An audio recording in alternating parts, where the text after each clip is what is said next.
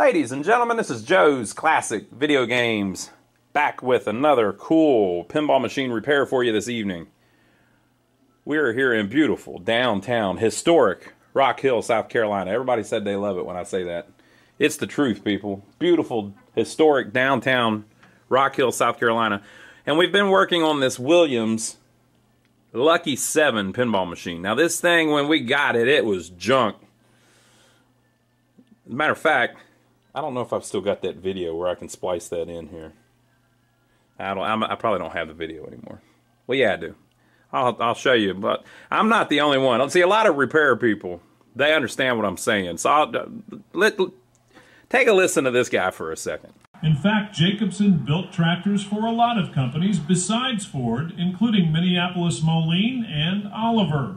This 120 has been part of Clifton and Taylor's collection for about a decade. I've had that about 10 years. It was a piece of junk when I got it. A true repairman. A true repairman. So that's how this was. When we got it, it was pretty beat up. We're fixing this for a customer, our buddy Rodney. We've had this game before, won the same title at least, and it's a fun game.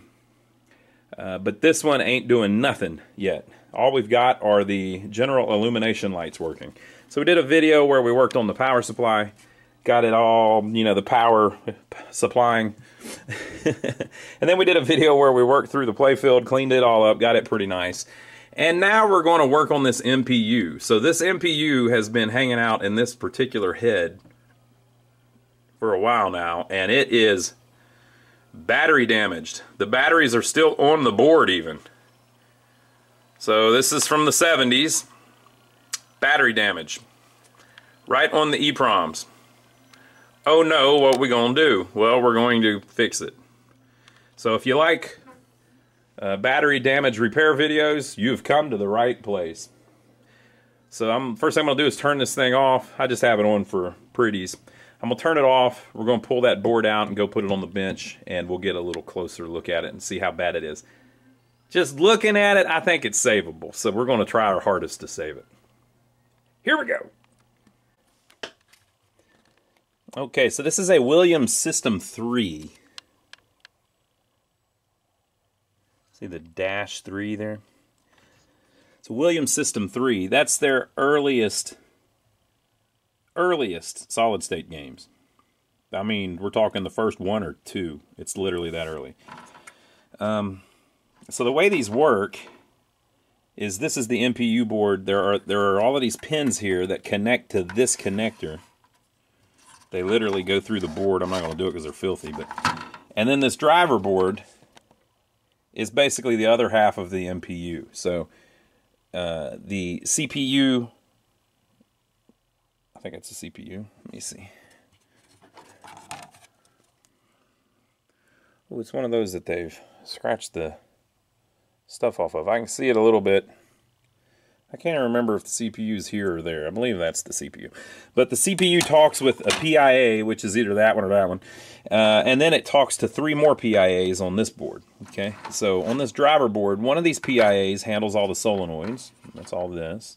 One of these PIAs, which stands for Peripheral Interface Adapter, handles all of the lights, which is all of this. And then the computer-controlled lights. And then one of the PIAs, the peripheral interface adapters, they're all 6821s, handles the switches, which is this area. Okay, so when the game boots, it actually talks to these PIAs and it expects to get some signals back.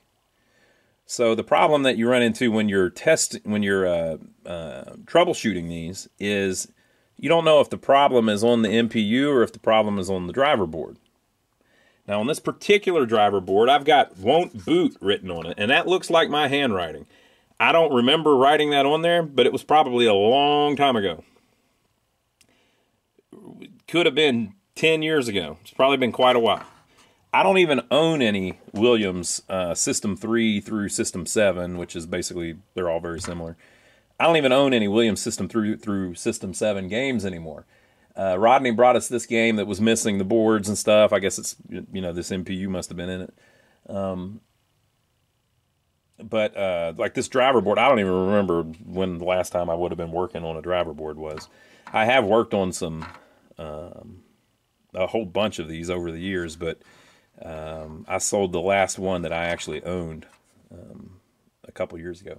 We have a storage building with a bunch of games in it, and we probably still own 40 pinball machines, something like that. But we don't have any Williams System 3 through System 7. We brought them all in and fixed them. We had a flash that was really rough, and we fixed it. So, just saying. But I think we're going to try to put this driver board in it. So, how do you test the MPU board without the driver board? Well, there is if you're running the original program, like you're trying to run the pinball machine, yeah, you can't do that. It needs the driver board to boot up. However, there was a gentleman named Mr. Leon many years ago who created a test ROM that you put in this game on the board, and then basically it just tries to flash all of the PIAs and stuff. And so you can use that to test everything and tell if the MPU is any good. So that's what we're going to attempt to do. But before we do that, we're going to have to clean up all of this alkaline damage. So here's our thumbnail. This will be the thumbnail, I'm sure, of the video. Look at that. Pretty bad.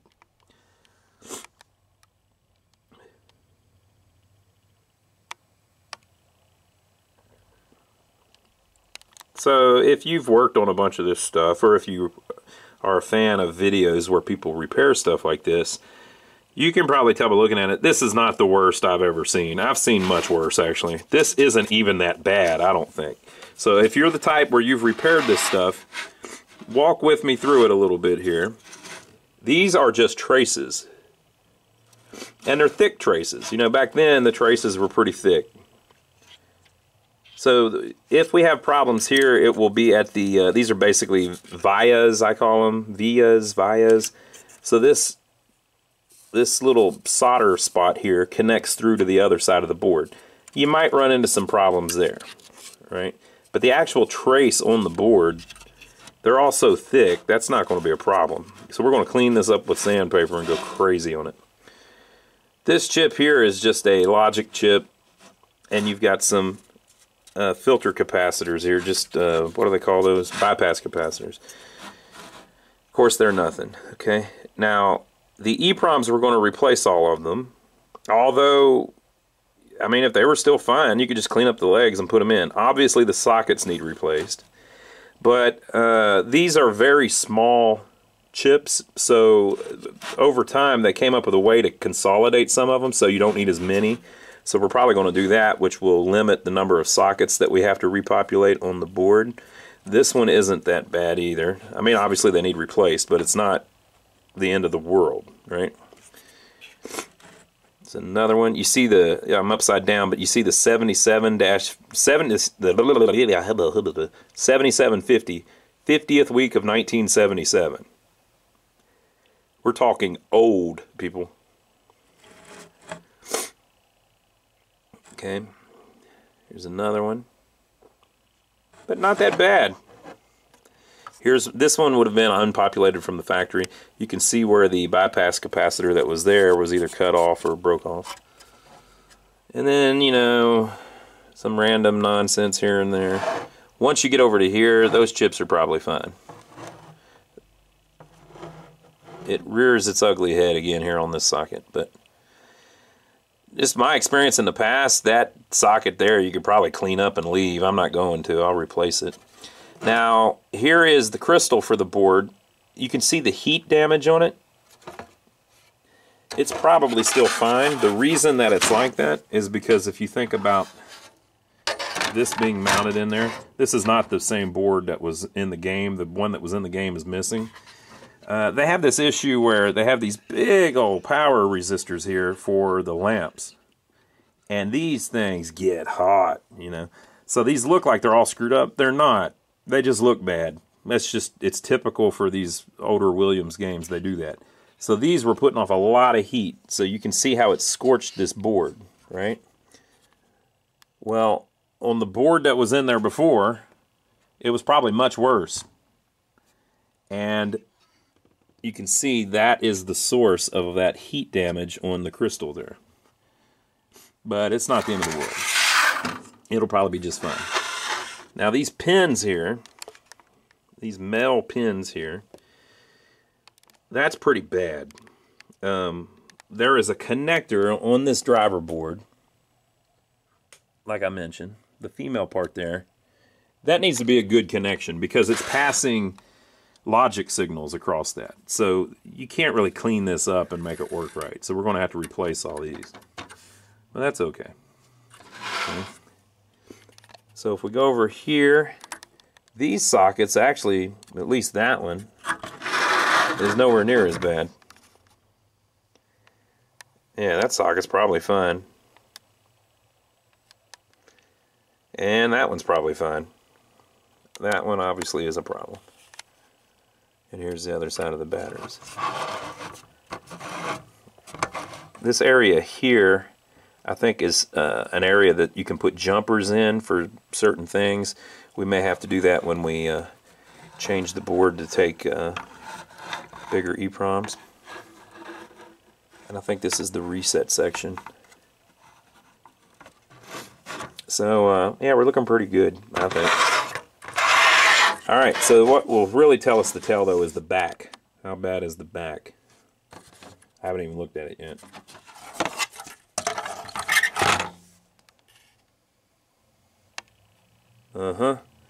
As I thought. It's not bad at all. Of course, there's not much on the back, but like I said, if you've worked on alkaline damage, battery damage stuff before, you would probably agree with me that this really isn't all that bad. It could have been much worse. So that's what we're kind of starting with. So the first thing that I'm going to do is I'm going to start depopulating some stuff. I want to get this part of the board stripped down. Okay, so obviously we want to lose the battery holder. I'm going to go ahead and take the pins out. I'm going to take these 4 sockets off, and probably that socket, and get this down to like just the bare board. Then I'm going to sand the crap out of it. Then I'm going to put some vinegar on it, and then we're going to start putting it back together. So that's our plan. Okay. So let me start desoldering things. If you have something like this where it's got battery damage on it, if you're trying to get solder to stick while you take it apart, what you probably need to do is take a wire brush and go to town on it. Now, I'm fortunate, like I said, this is from the 70s, so the traces are all big, you know. More modern stuff's going to have much more fine traces that you can tear up. It's hard to tear these traces up. You can go to town with a wire brush on it, and it will not mess up the traces. But if you've got corrosion like this on a trace, solder is not going to stick to that. So if I'm trying to desolder something, it's just not going to work on something like that. Now, if I get on it with a wire brush and get that nice and shiny again, then solder will stick to it. So that's what that's how we're going to do it. Okay, so let me see what I can get off of here, and we'll go from there. All right, so I popped a bunch of it off. What do you think? The 2 sockets up here are Scanbe sockets. S-C-A-N-B-E. Let me see if I can find the logo on it. Whoa, too close. We got too close, people. You can't really read it. Let me see if this one is readable. Oh, we might.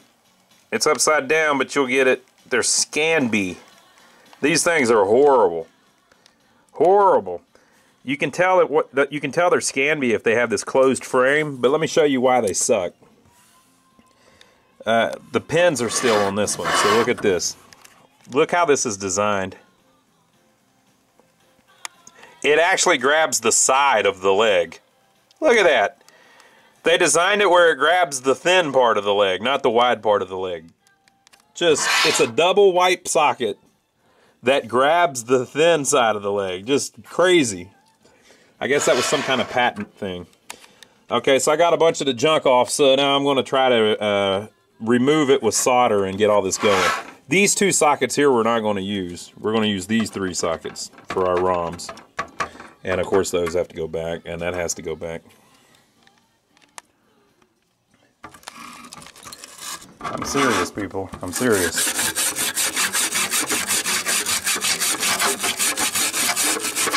We're going nuts on it. Okay, folks. About 2 hours has went by. We're going to talk about this a little bit. And I'm going to brag a little bit. Now, most people don't like a braggart, so I'm not going to go crazy with it. But this is the fun part of pinball repair. I'm not trying to denigrate anybody else. I'm not trying to say anything bad about anybody else. Here's the situation, okay? You can buy a brand new board and put in that machine. I just spent 2 hours taking the stuff off, cleaning it up, getting rid of all of the damage, right? Took 2 hours. I still have to repopulate everything, then we got to test it. It's probably going to take another 2 hours to do all that. But this is like a pure repair, right? Anybody can put a brand new board in there. That's not, you know, if you are into pinball repair, even though it doesn't even make sense really to do this, this is what it's all about, right? Back in, like, you know, the 90s, so this game came out in 77. Probably late 80s, they were already having problems with battery damage and stuff. This is how people used to have to repair them. They didn't have brand new boards. So you fixed what you had. Now, to the board's credit, like I said, there's big, thick traces. It cleans right up. Look, there's no damage, really, to the board.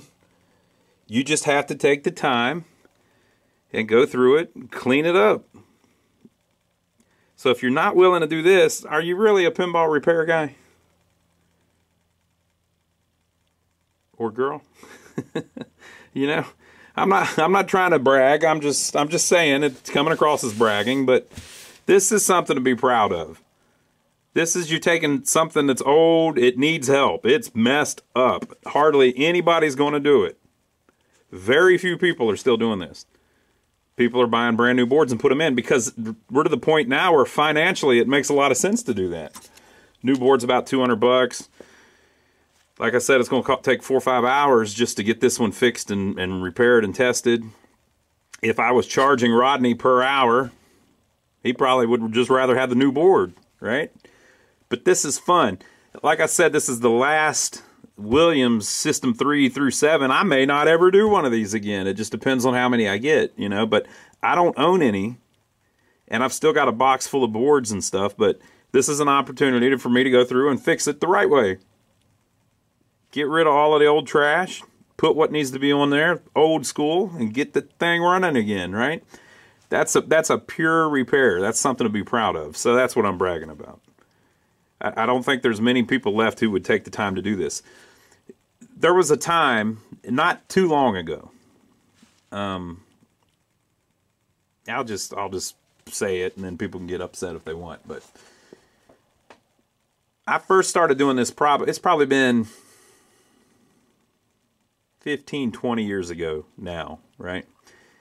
There was a time when a game like Lucky 7, for instance, this game we're working on, you could buy the thing broke for $200 all over the place. I mean, all of them were $200. Like all of the Lucky 7s were $200 back in the day if they were broke, right?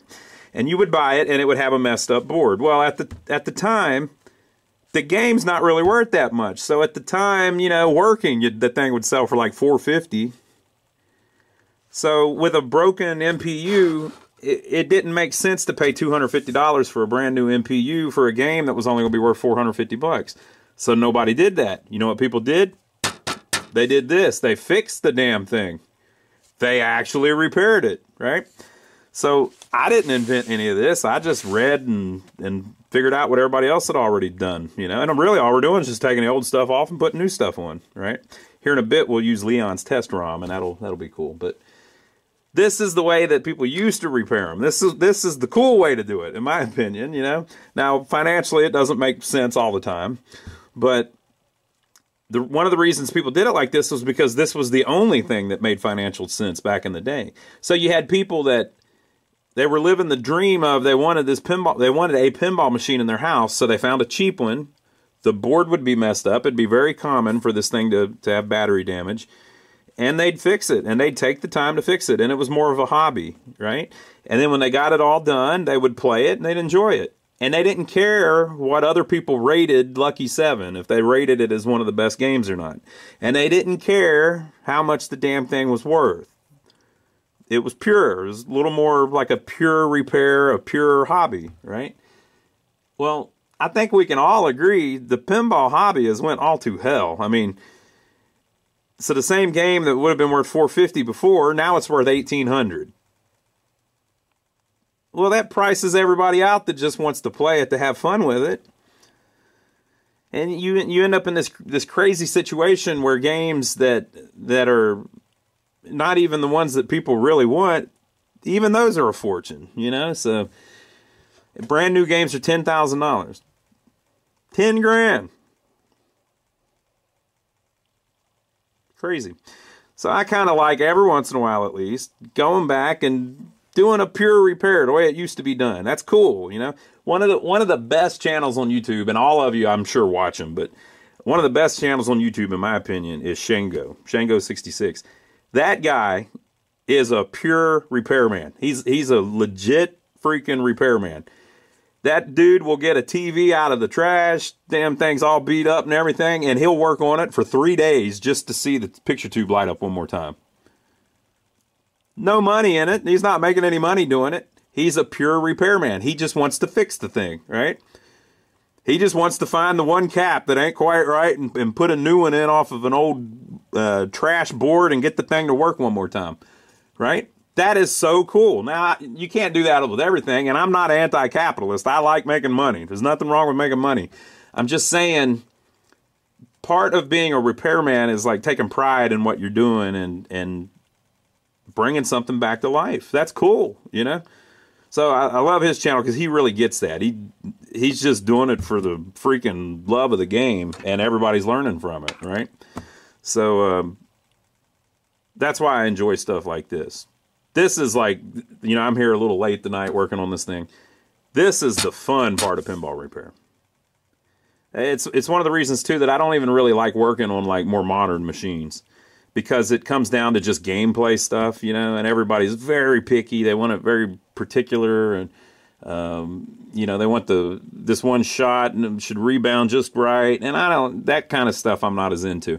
I can see why people are, because, you know, ultimately the things are supposed to be played, but when you're the repair guy, this is really cool because you have the opportunity to take something that's completely destroyed, fix it up, bring it back from the dead, and watch it do its thing again. You know, we're turning back the years here. You know what I mean?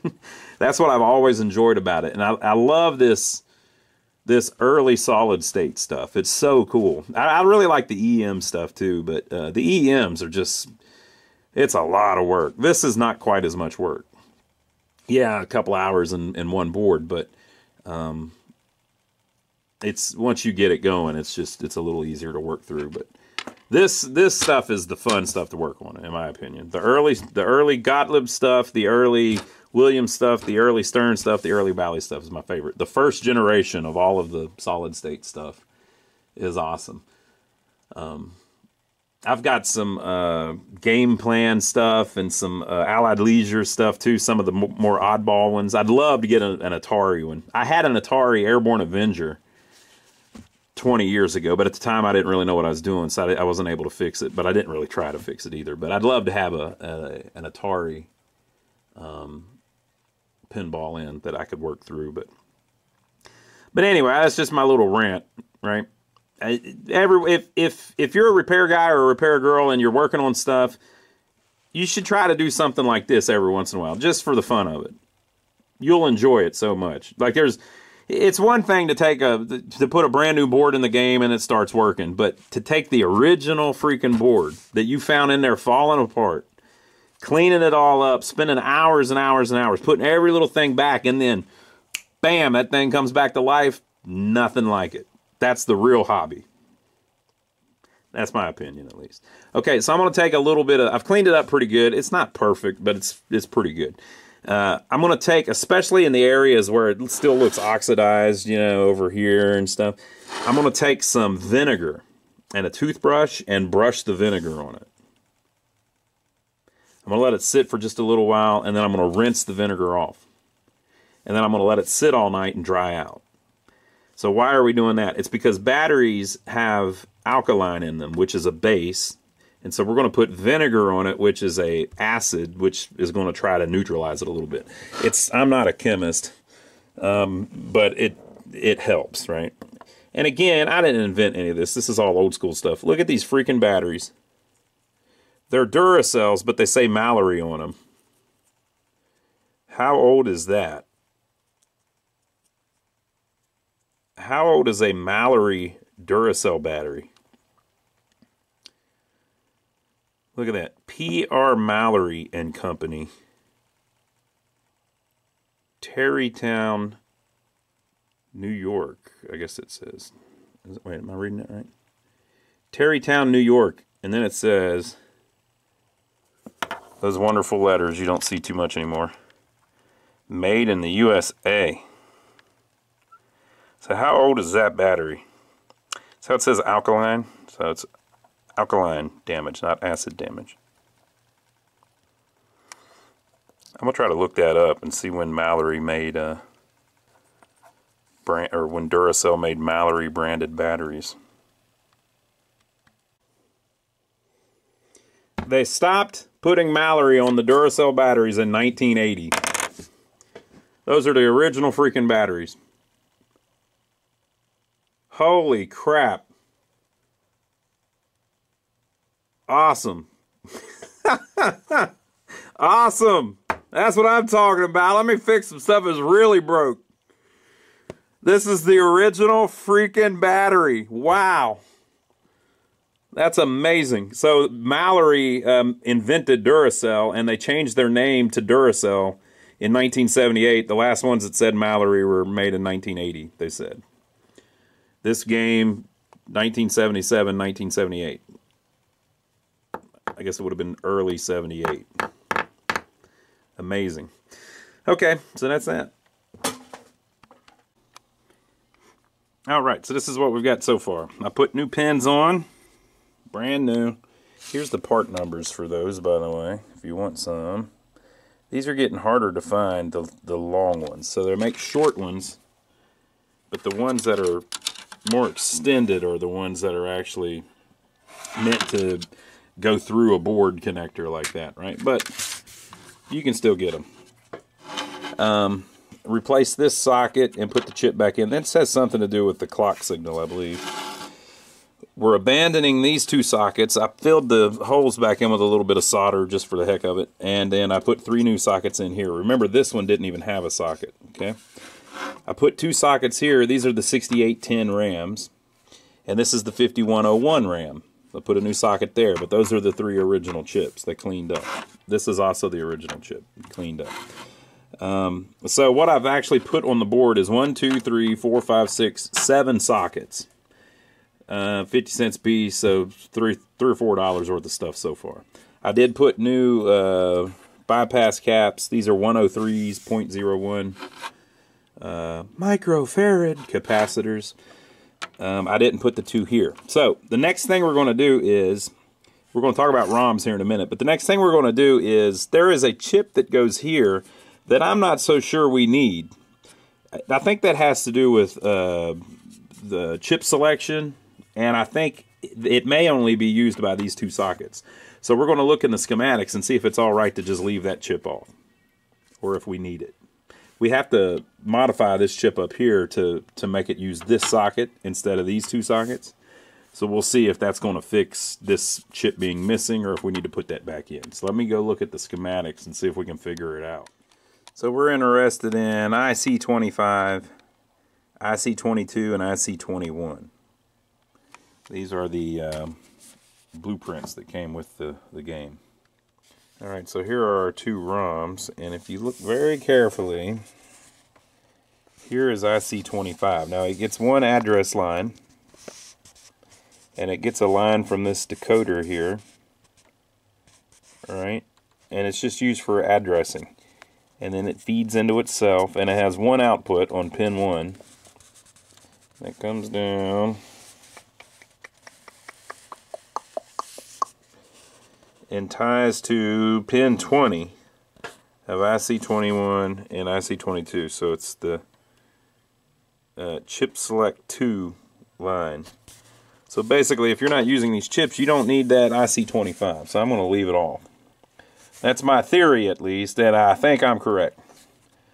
So that's what we're going to do. Now, we have to change it, though, because we have to get this one to work. This is our socket that didn't have anything in there. Now, you might be wondering, well, why are you even doing that? It's because these two chips are little tiny EEPROMs, and they're right in the way of the battery damage, too. So you can get rid of both of these and replace it with just this one. So that's what we're trying to do. We're going to put a 2716 EEPROM in there. It's just an old school hack people used to do.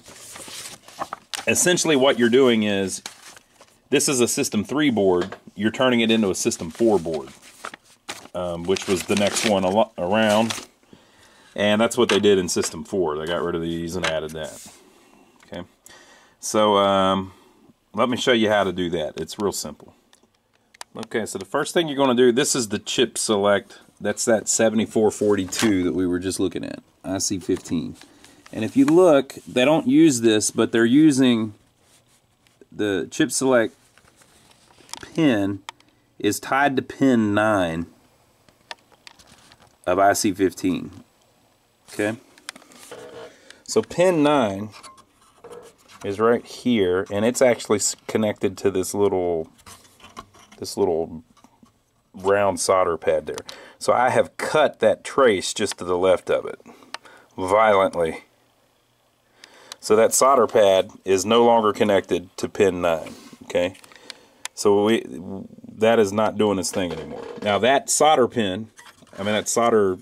pad runs down and connects to pin 20 of this. You can actually see it on the back if you want to look. I believe that's it right all there. And if you look, it runs down and wham! Goes to our new socket that we added in. Okay. So we have disconnected it. So now it's not going to get selected. So what we're going to do is we're going to tie this little solder pad, which is now connected to pin 20, is no longer connected to pin 9. We're going to connect it to pin 1. So again, we're taking it off 9, which is how it's connected now, and we're going to connect it to pin 1, which this board is already using pin 1. Remember, it was using it to go through this 7402 to select these two ROMs. So we're replacing these two with that one, and we're not going to use the 7402. We're going to use pin 1. Now, normally the way you do it is you just leave all this hooked up, but we actually have that chip missing because we took it out whenever we were cleaning everything up. So we're going to take pin 1 and jumper it to that solder pad, which is going to activate that. And that's going to make it more like the way the System 4 boards were designed, and then we can burn one EEPROM here instead of 2 here. Alright, I'm chopsticking it, but basically pin 20 is connected to pin 1. Right, so we got it doing its thing. So I just ran a little jumper wire from there, which is no longer connected to here.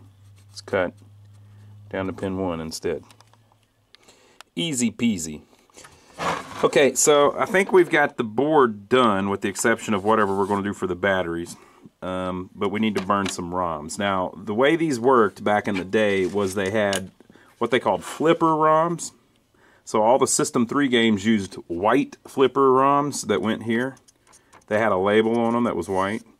And then later they used yellow flipper ROMs and green flipper ROMs, depending on which system it was. I think yellow was system 4 and green was system 6 or something like that.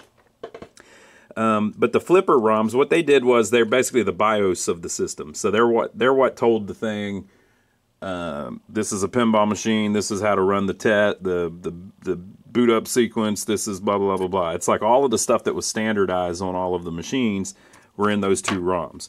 And then the 2 ROMs that were over here originally were the game-specific ROMs. So it would tell it how many lights are in the game, what this switch does, et cetera, et cetera, et cetera. So, but if you think about it, on a pinball machine, like the one before this was Hot Tip, and then this one's Lucky 7, a lot of the stuff is going to be exactly the same. When the ball goes in the out hole, the same thing's going to happen. At the beginning of the game, the same thing's going to happen. It's going to turn on the same. It may play the exact same chime whenever the game starts. The kickers work the same. All of that stuff. 90% of the table is going to be exactly the same. So you could have most of that information in what they called the flipper ROMs. Okay. And then the game-specific instructions that were over here, we have now combined into one file here. One of the reasons we're doing that, too, is because these were 2708 size. I don't even know what size that is. Size EPROMs or ROMs. That's archaic. I mean, it's really, really, really, really old. And nobody really uses those in anything anymore. Okay? So we're going to replace it with one twice as big, a 2716. Even that is archaic, but some of the very early arcade games and the pinball machines use that chip, so we can actually still burn that, and that's about as old of an EPROM that you can burn easily. You know, you can do 2708s, but just even finding 2708s that you can erase and stuff like that is very hard to do. And the size of these, I believe, was 2716s as well. They actually called them 2316s, right? So that's our 2 flipper ROMs there. And they called these 3624s.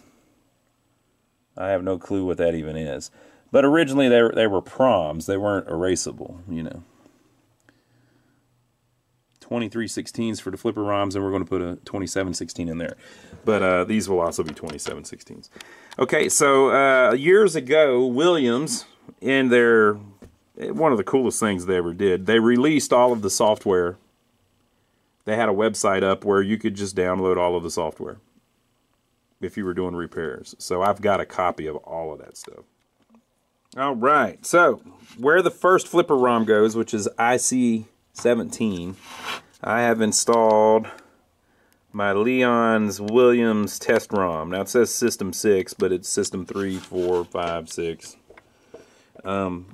There was this gentleman, Leon, way back in the day who made a little test chip for this. Now all of this information and a copy of this chip you can find on pinrepair.com. Clay basically put together all of this information 25 years ago.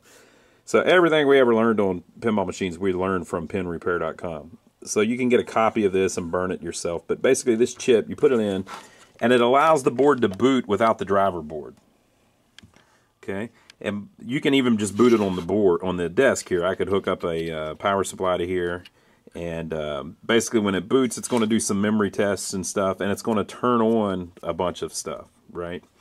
And that's what we want. Now there's a couple LEDs up here, I believe, that it can use to show us some stuff. But basically we're going to use this chip to run just a very basic test program to tell us if this board appears to be working. Once we get this working, if there's any problems with it, we'll burn new ROMs for it, and then we will mate the driver board to it. Or I guess we'll do that before we burn the ROMs. And use Leon's test ROM to test the outputs of the driver board. So to test all of the solenoids, to test all of the lamps, and to test all of the switches. So that's what we're attempting to do here. There's one last little modification we're going to do too. I know all this is kind of confusing, but this is the stuff you run into. On the System 3 board, there was a update that they did. Williams decided to get rid of this capacitor this resistor, and then put a 10K resistor from this point to this point. Now, why did they do that? It's just the reset section of the game. They just decided to change it. So that's what we're going to do. I'll show you on the schematics. Basically, we're going to get rid of C27, R30, and R40. We're going to add a 10K resistor from the left side of R30 to the top of ZR1. Simple as that. And that changes the way the reset works in the game, and that's what Williams decided to do. So that was like an upgrade bulletin that they put out a long time ago. So we're going to do that real quick, hopefully get the reset working a little better. Alright folks, today's video is sponsored by eWin. Now you may think, why are you doing a sponsored video? It's because of my brother Joey here. Joe, tell him about how your back hurts, your knee hurts, your leg hurts. I've got problems. He's got problems. Joey's lost, somebody in a video previously was saying you lost some weight, Joey. Yeah. Well, my back's been hurting. I think I pinched my sciatic nerve somehow. But anyway. We had a chair that he sat in here at the shop, and he felt fine if we had that chair. And then we had a customer come in and break the thing, sitting in it. So the chair fell apart. So we need a new chair, and this company, eWin, got a hold of us and said, hey, would you like to try our chair? And we said, why, we sure would. Timing worked. The timing was perfect, and this thing is more heavy duty than the one we had. So we're going to take it out of the box and see if it's any good. This is the one that we got. Look at this. The first thing we notice is it's a lot heavier than the other chairs that we've had. We've been getting, you know, decent office chairs. This one's heavy, which is good. Joey really likes the bottom. Sweet. The back's so heavy I can't even hardly pick it up. Comes with a nice little instruction thing. Joey so far is totally impressed, but we haven't sat in it yet. It's even got metal screws. It's like you're building a 1959 Cadillac. Lots of metal. This looks like quality so far. Steel and stuff. It's kind of cool they use like hog rings like you use on car upholstery. And it's just heavy duty. There's some strapping down here too. Pretty nicely made. It seems to me it's kind of like it's a decent car seat, like that style of construction, but for a gaming chair. Yeah, we about got it finished here. Looking pretty good, Joe. I think I'll save these for later. You were supposed to wear those while you put them on. It's fine. While you put it together. All right, show them the drop. Whoop. So the hydraulic thing works pretty good. Okay, abuse it a little bit. That's pretty good. All right, do the lean back. All right. Oh, Lord. My world about fell out from under me. Did it scare you? Yep. Seems to be pretty nice. We like it. Very cool. All right, so we don't know long term how well it'll work, but let me show you the ones that we were using before.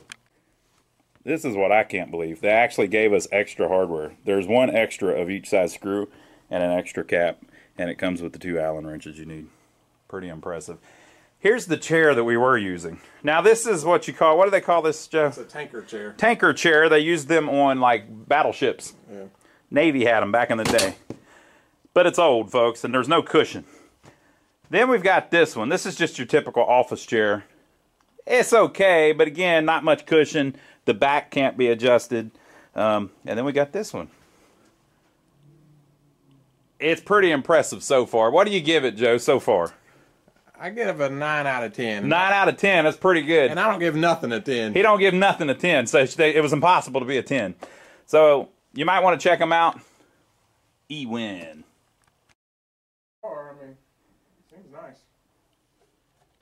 I've had trucks with worse seats than this. He keeps going on and on and on about it. I can't get him to shut up. Okay, folks, so I've plugged in the 5-volt output of the power supply, and I've plugged in just the power input of the CPU board. So everything else is unplugged. The reason that you want to do that if you're using this test ROM is it's going to pulse all of the peripheral interface adapter stuff, which means let's say one of them is running the coils. Well, it's going to go bang, bang, bang, and turn on every coil constantly. On and off, on and off. We don't want that. That would be very bad. But we do want that so we can test it. We just don't want it to actually turn on all the coils. So, again, you can do it on the bench, but I never really do anything on the bench. I like putting it back in the machine just because I've already got the power supply and everything here. All I got to do is plug it in. I'm tall, too, so it's easy for me to reach way over there. Don't worry about it. Okay, so the gentleman I was talking about, Mr. Leon, his last name was, I think, Borre, B-O-R-R-E. I think that's how you pronounce it. He was in Europe. I'm not sure which country. I wouldn't try to guess. But back in the day, he was just a really cool pinball repair guy, and he came up with that code, that little ROM to test these. He did a whole bunch of other ones for all kinds of other pinball things. He's really one of the really cool pinball repair guys that was around. So basically, if you had like an older, kind of more obscure pinball system, that dude would jump right in and try to figure out how they worked and everything. So he's very well regarded. Now, he passed away many, many years ago. So I'm going to show you his picture, though, since we're using his test ROM, and you can see this guy. You'll get the whole story just by looking at this cool picture of him.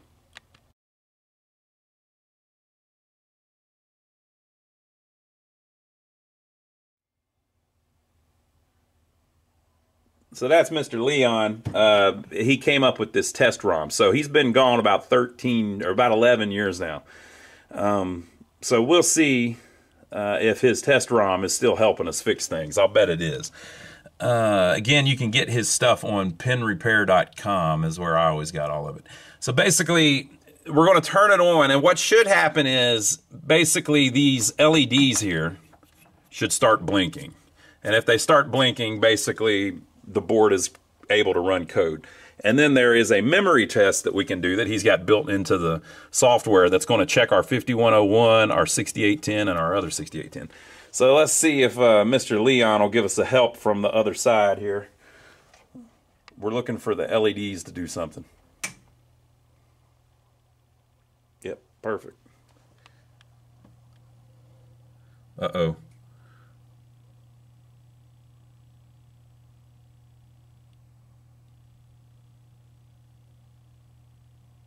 So what was that?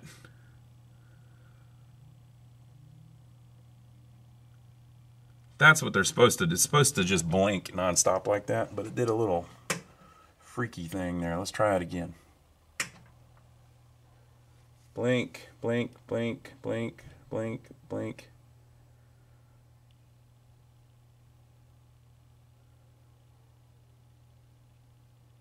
All right, so we're blinking over and over again. That's how it's supposed to be. When it did that little thing a minute ago where it kind of did some stuttering weird stuff, if I was going to guess, I would say that's probably the CPU socket. I haven't replaced that. Let's see if I mess with it if nothing's happening. Okay, and so to do the memory test on his ROM, you hit this bottom button, and it's going to test those three. So what it'll do is it'll go off. It'll blink one of the lights and then the other light, and then it'll go back to this if everything's good. If the top light stays on or the bottom light or they both stay on, that has something to do with telling you which one of these is bad. So let's see what we get.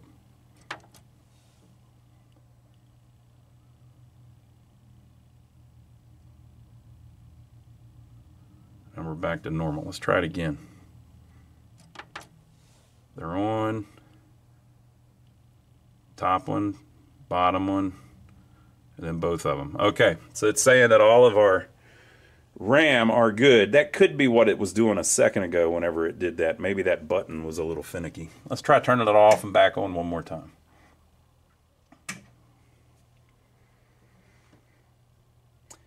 Okay, everything seems to be cool. So it's basically the CPU, the reset's working, the clock must be working, the CPU is working, and it's talking with the code. It's reading Leon's code. It's blinking the PIAs like it's supposed to.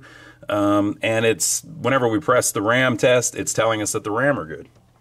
Very cool. So I'm going to hook up a tester so that we can test the output of this PIA up here, the 6821, and just see if any of them seem to be hung or anything like that, or if it's able to output all of its all of the outputs on the PIA or not. And that'll kind of be the last thing we have to check on it, and then we can start working on the driver board. So it's still up and blinking away. I've hooked up a logic probe to the board. So we're going to test pins 2 through 17, 19, and 39. So that's all the outputs of the PIA, right?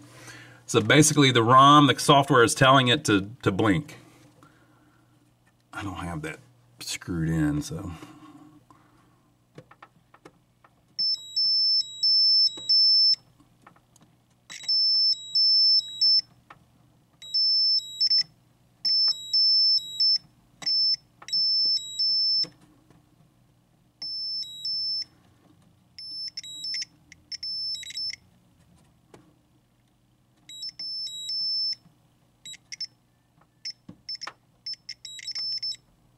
You can see how this would be very helpful on a test bench, you know. So I'll check through the rest of them. I need to put a screw in that thing so that I don't have to keep trying to fight it in the air. But basically, this is telling us the CPU's working, the reset's working, the power is working, the clock signal's working, and it's actually able to control the PIAs. Very cool. All right, folks, so I checked them all, and every one of them is toggling, doing its thing, so I believe that CPU is working just fine. We didn't add the battery back in yet. You could probably also add in a NVRAM in the place of one of these 6810s, maybe, to replace that 5101, so you wouldn't need the battery. The battery backup, unlike a Bally, a Williams will not boot without a good battery. It'll come up in audit mode each time, which is just how they made the software. So you have to have a working battery on a Williams. You can work around it by just turning it off and back on really quick, but it won't play. Every time you turn it off, it'll come up in the test mode. So we'll have to do something about that. And we need to work on the driver board, so that's what we'll do next time. So I hope you enjoyed it so far. This is kind of what we do when we work through an old board. Like I said, might be a better idea to buy a brand new board depending on your situation, but it's kind of cool to work on these old ones every once in a while and see if you can bring one back from the dead that maybe needs a little bit of help. So I think we've saved this one. It'll be cool to see the rest of it pop up though. So I've got a driver board that says won't boot. So in the next video, we'll figure out why that is, and we'll just use Leon's test ROM to check it too. Once the driver board's attached, it will also pulse all of those PIAs, so you can test the whole freaking driver board using that chip. Very cool. So we'll see you on the next video. Leave your comments down below. Make sure to give us a thumbs up for taking the trouble to film it for you. I hope you enjoyed some of this old school stuff that people used to do back in the day when they worked on the original boards instead of having to buy a new one. Make sure to check out my brother Donnie. If you don't know about him, my brother has his own channel here on YouTube. There's a link down below. We do pinball machines, arcade games, jukeboxes. My brother Donnie does old buildings, old vehicles, things like that. I'm over there with him on his channel. A lot of fun time is had by all.